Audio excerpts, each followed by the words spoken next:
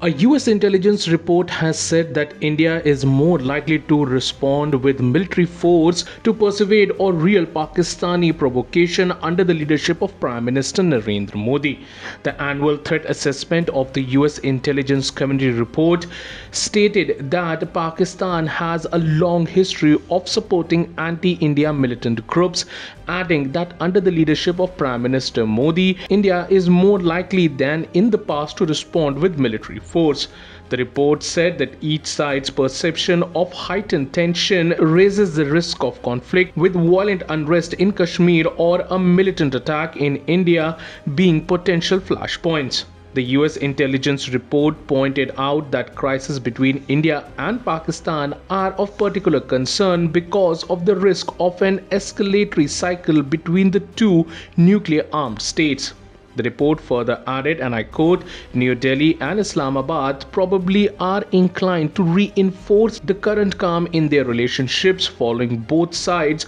renewal of a ceasefire along the line of control in early 2021.